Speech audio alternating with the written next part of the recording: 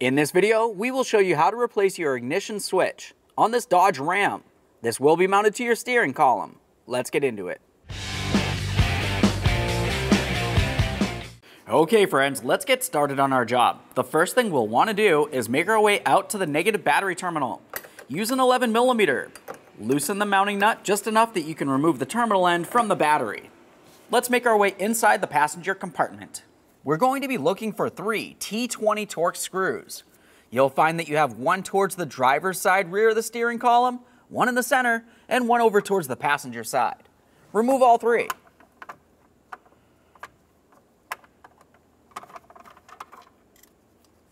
There's one of our screws.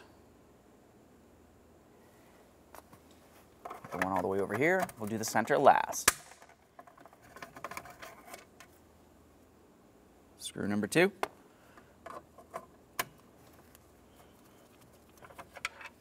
This one's different than the other 2. At this point, we can take hold of that clamshell and we'll separate it. Just give it a little wiggle.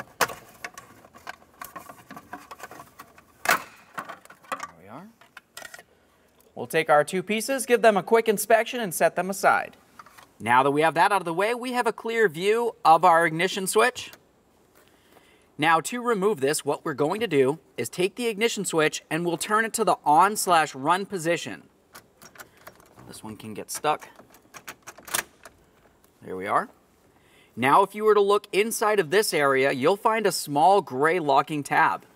With this in the on position, you can press in on that tab. Use a small screwdriver for this or a pick. That should release the lock and you should be able to pull this right out.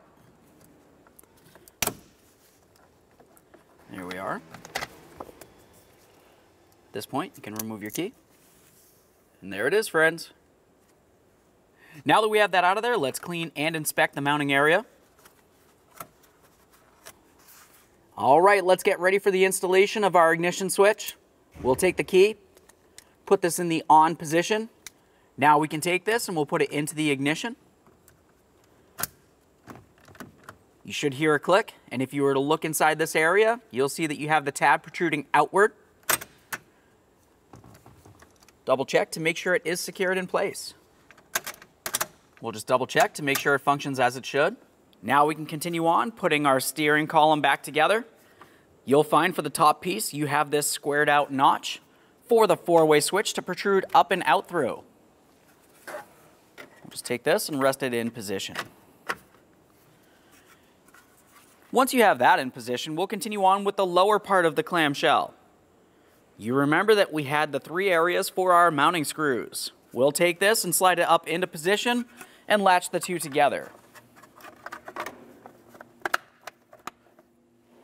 Now we can put in our 3 mounting screws. I'll be starting with the center, which is the longer of the 3.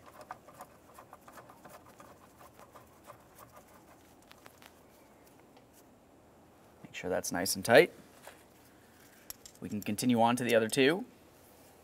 These 2 are much shorter than the first.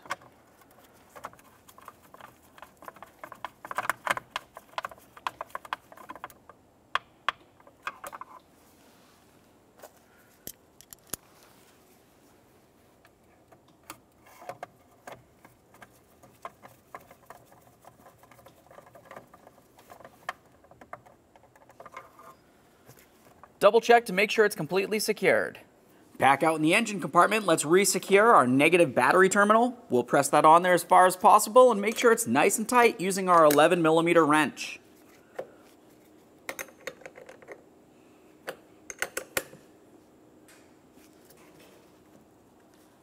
Let's get in the passenger compartment and we'll attempt to start the vehicle. Perfect. Thanks for watching. When only the best will do, demand TRQ. The only company that lets you view before you do. TRQ is committed to offering the highest quality aftermarket auto parts that are engineered for peace of mind. Thanks for using and viewing with TRQ.